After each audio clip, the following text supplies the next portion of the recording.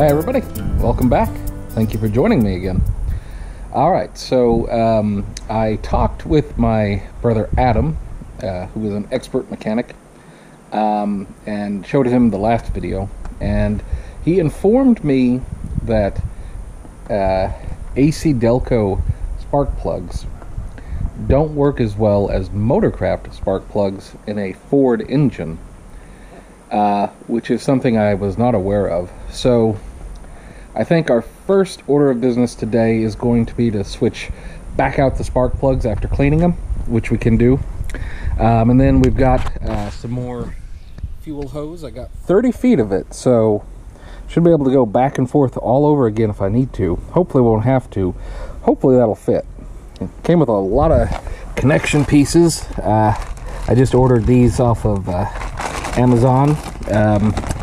Was a little pricey, but like 20 bucks for 10 feet of hose, but came with clamps, so that's not bad. After we get that done, we'll finish plumbing in the fuel line today. I think we can make that happen. And then we got the water hose on. It still looks decent. Should be able to plug the gas pump back on, which is this little guy right here. Just plug him back in there, and that should turn that back on. And then check our fuel pressure at that point. Adjust it with this if we need to. Get it to, you know, maybe like 4, 5 psi. If we're feeling bold, maybe 6. Then do some cleaning and try and fire it off. And if we can fire it off, an oil change would be great. So let us see if we can get that done today. Now, hopefully changing out the spark plugs won't take too terribly long, but I'm getting to be pretty good at that, I think. So we'll change them out now for the 3rd time. Oh, you know what? Nope, need to clean them first. So basically my plan to clean these old spark plugs that we took out last time is going to be to kind of just hit them with a wire brush, and maybe either some brake cleaner or some super clean aerosol. Dissolves grease super easy, super fast. So we'll check that and see if it works. So basically we have the spark plug, and just gonna kind of hit it with this wire brush. It's already kind of cleaning off some of that grime, just to get these all clean again.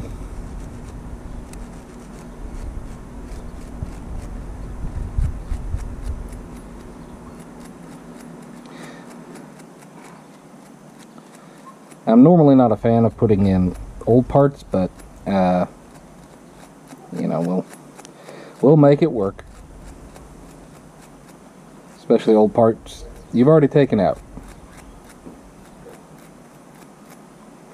Alright, that's looking much cleaner, so we'll just do that to all 8 of them. Alright, well looky here. Little brake cleaner, and whoops.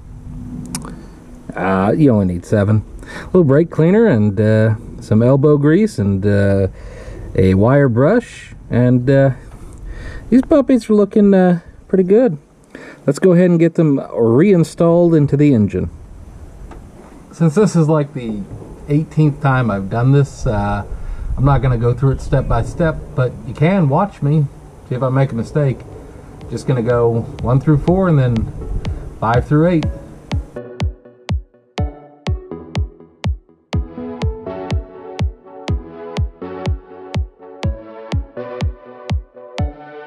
So on this first one, just from being fired a few times, see it's already starting to get a little sooty.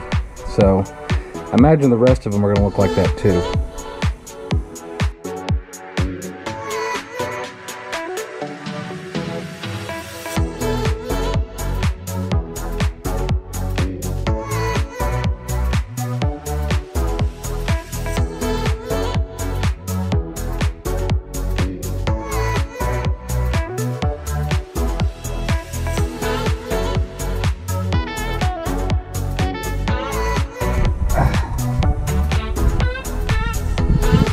1.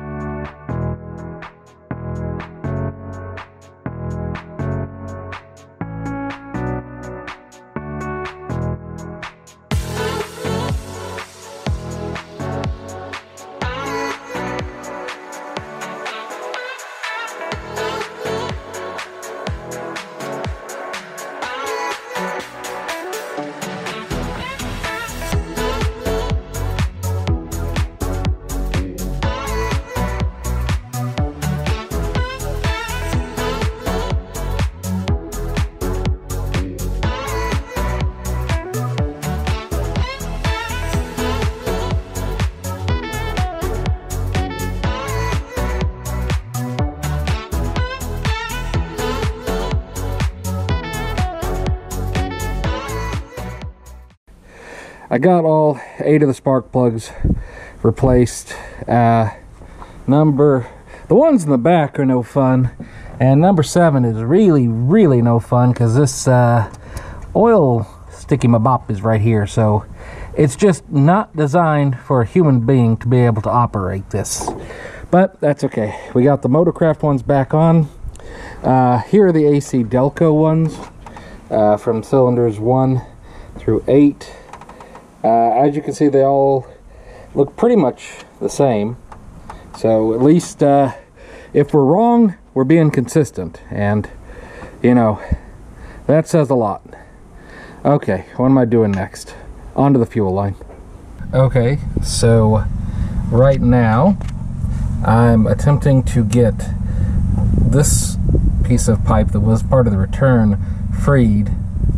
So maybe I can use it on this piece and connect it to my go out pipe or my go out hose for the fuel. But so far I have not been able to get this to cut off. I'm supposed to turn it a few times and then, you know, tighten it down. I might be at the tightness limit of this thing, I don't know.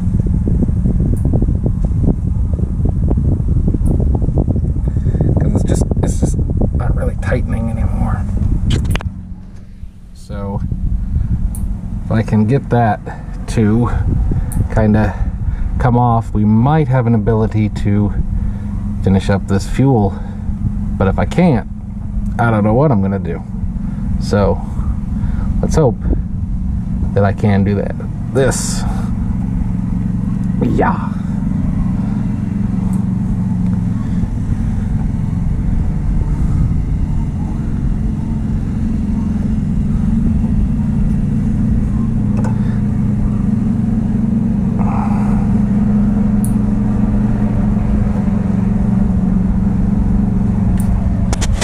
I mean, this should not be a solid chunk of metal. Why is this taking so long? Yeah.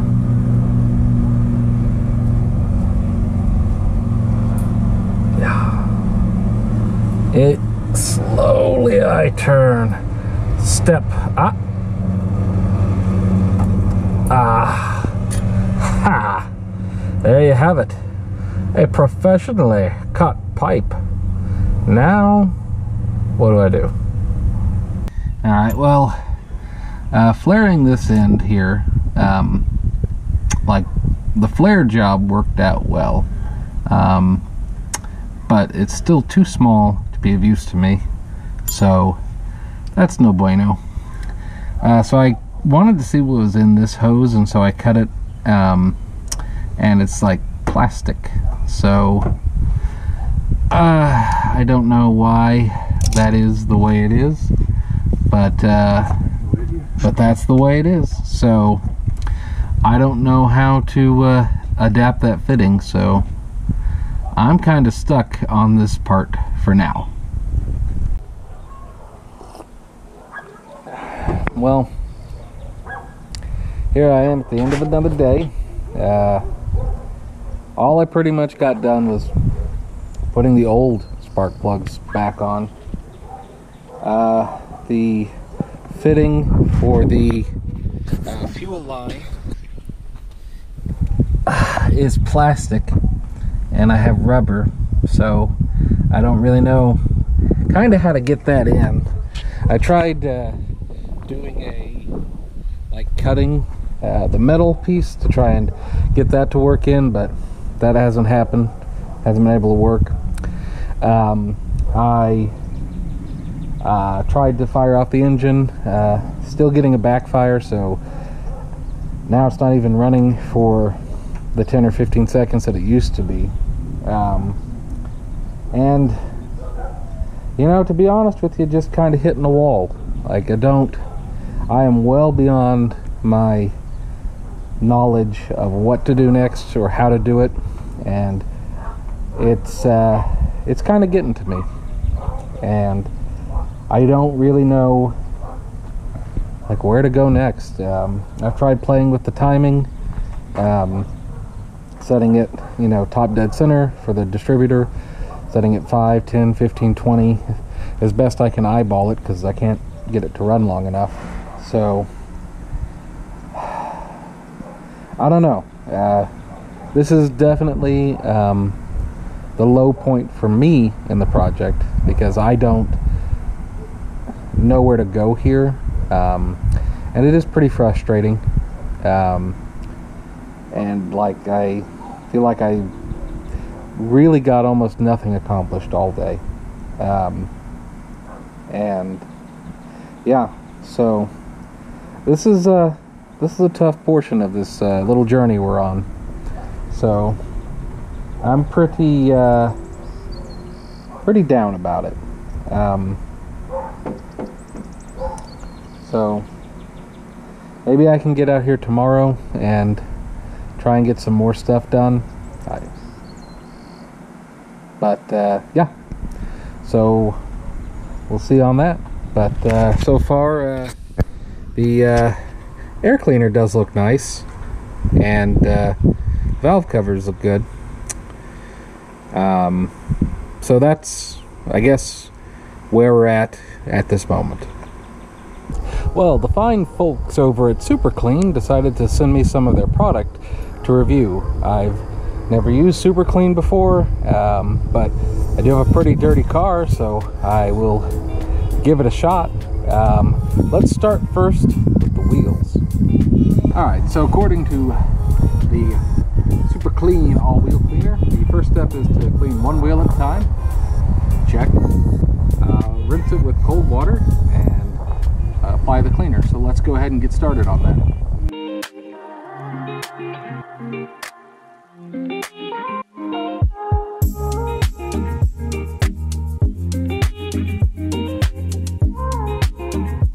Alright, now you're supposed to let it sit for 30 seconds. If it's really dirty, agitate it with a brush. It does smell like a car wash though, so that's nice.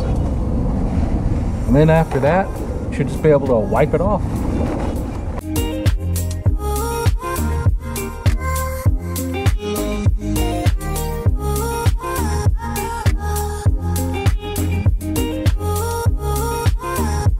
So I've rinsed it off, and you know, it's starting to look shiny again, so not bad for a 4-year-old tire that's been sitting in the dirt. Gonna give that a positive review. And in preparation for a hopeful oil change, let's see if we can't get some of this disgusting crap off of this oil pan, shall we? We'll be using Super Clean full strength because boy howdy, does that need it. It's got years of grime. Let's see how it works. Alright, first step is to spray the area. Alright, it's been on there a few minutes now. Let's see if we can't clean it up.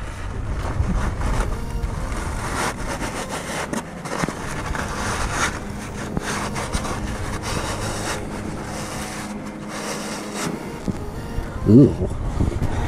Well, I guess I don't have a chrome oil pan, but it is getting clean.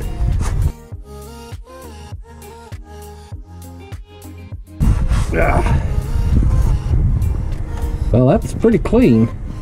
So I'm going to say that was also a success. So if you need a product to clean off some dirt and grime, Super Clean is a American company that tends to make a pretty good product there. Now back to your regular scheduled program. Yet another new day. Yes, dawn. Okay, so we've got a flashlight in there holding that open. Because right now we were able to get it to kick off and run for a few seconds. We may have had the distributor too far advanced, so we really turned it back this direction. But we're unfortunately hitting this little piece here. It won't turn anymore. So, but I think that's kind of closer to where it needs to be. And it was running a lot better when we did that. And then it died. And I think what's happening here is the engine is just getting filled with smoke. Like, I don't know if you can see that, but there's a little bit of smoke that's still coming out of it. So, I mean, that would obviously kill the engine if it can't get that out. And I'm not quite sure why that's happening. Getting real close to getting the fuel stuff all done, though I have hit a bit of a snag. So, haven't really had any developments since last time I filmed on this. I need to figure out how to get something to kind of go in there and then connect to a rubber hose. This rubber hose, and then I could turn that pump back on, but I don't really know how to make that happen, because if that would work, that'd be great, but I don't think I can clamp down on this guy and keep it on there. I need something to like hold it.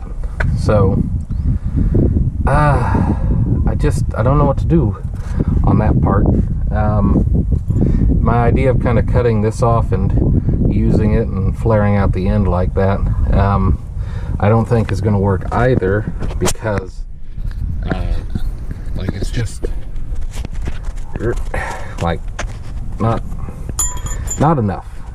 So I'm stuck there, and I also don't know why the engine isn't evacuating that smoke from it, which would probably be why it was backfiring. Well, that may have been because of the advanced timing. So still working on that, but like as you can see from the tailpipe area, it is dripping stuff, so that's good. Maybe when the engine was running for a few seconds, some smoke was coming out of this little guy here, which connects to the valve cover, which I think connects to the valve train. So there's a lot of smoke in there, then that would kind of choke off the engine and cause it to die. But why is there smoke in there? Okay, thought. So the car is an 84, so it has smog pump stuff on it. So maybe since we converted it to carburetor, that stuff is not opening to let the air out and fresh air in. Maybe. I mean, the smog pump is still hooked up, but maybe there's some sort of electronical thing that is not getting a signal to open up. I really just have no idea. So, still working on that. All right, let's see if we can get it to fire off for a few seconds.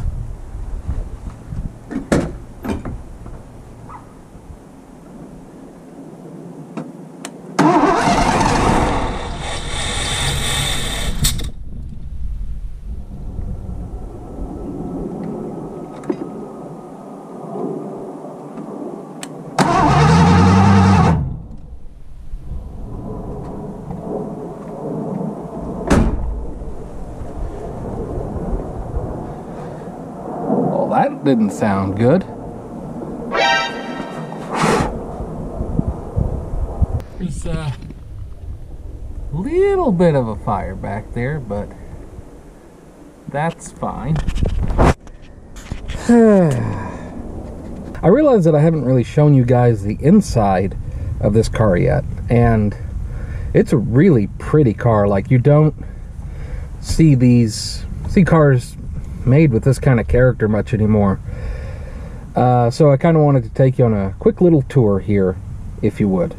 So as you can see, the blinding sun is in front of us, but that's fine. We have our classic gauges that have the 55 circled.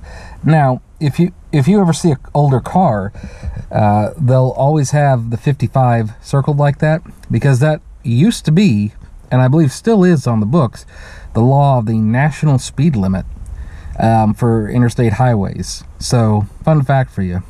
The gauge goes up to 85, which is as fast as I would ever drive a car. And then you've got the steering wheel. This piece right here is something that is impossible to find. This car has never had this since I've had it, and I've been looking online for 4 years to try and locate it. So if you know of anyone or any place that has or sells steering wheel cinder pieces for 1984 Ford LTD Crown Victorias, let me know, because I would like to get one of those. There's also bench seats in the front and in the rear. And this one of the reasons I like this car so much is blue's my favorite color, and everything on this car is blue. The headliner does need to be replaced. That's going to be one of the things I want to do. But yeah, it's just it's a really pretty car, and even more so than that, driving it is like driving, it's like you're sitting on a couch and just riding on a cloud. And I know a lot of cars say that, but like the suspension in these older cars, it's like a boat. Like when you turn, it's like it's great. It's a lot of fun to drive, and I really hope at some point I can actually take you guys on a drive with it, which would be a lot of fun. Yeah, so that's the inside of the LTD. Needs a little bit of loving, but we're gonna get there. Alrighty, here we are at the end of the day.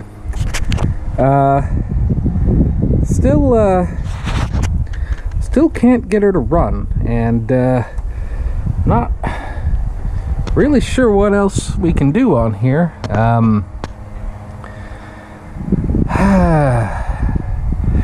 I mean, I still have the gas line to do. I can't really figure out how to get that in there the way it should be. And it seemed to also be like spurting out fire from the back of the carburetor, which I don't think is how the carburetor is supposed to work. So, and like I've just been reading, and it's like, you know, if you have an engine built for, you know, EFI and you change it to carb, like there's some problems you can have with that,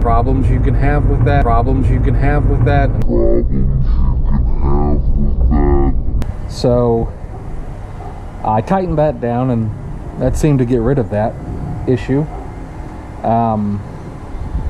But yeah, when you watch videos and shows of people who are working on cars and know what they're doing, it's really inspiring, but they have so much knowledge, like they really know what they're doing. And me as a lay person who doesn't really have that knowledge, it's really challenging to try and figure it out, because there's no like manual that I found, or you know, a process. Like I just have kind of a general idea, and that's not always good enough, I suppose. So it has been frustrating at parts, and it's been fun though. It's been a lot of fun to try and learn and do all of this, but I don't really know where to go from here, guys, to be honest with you. So yeah, I just don't know what the next step is going to be, because I've got to figure out how to do the gas lines, and then even if I get that done though, it's still not staying running. And I think it helped moving the distributor back a little bit, because I'm trying to like pull it back, like it's hitting on this guy, but pulling it back a little bit did help kind of it run longer, but it's still having some issue. So guys, I think that's gonna do it for today's episode. And I don't know, I would really like to finish this car, but I just don't know kind of where to go at this point. Like my enthusiasm is still high for it, but I just like I don't know what to do. So I'll keep looking and see if I can figure something out. I really have appreciated all you guys' support and everything, and I'm not saying that I'm done with it, but I got to think on what I can do next, because I really do want to try and get this running on my own if I can, because it's a fun challenge. It's fun to do, but it may end up kind of being beyond my skill level at this time, but we'll see how it goes. Anyway, that's all for today, folks. I appreciate you tuning in and watching, and I hope you guys are having a great time, and whatever projects you're working on, I hope they're also working out too. I appreciate you watching, and you guys have a good one.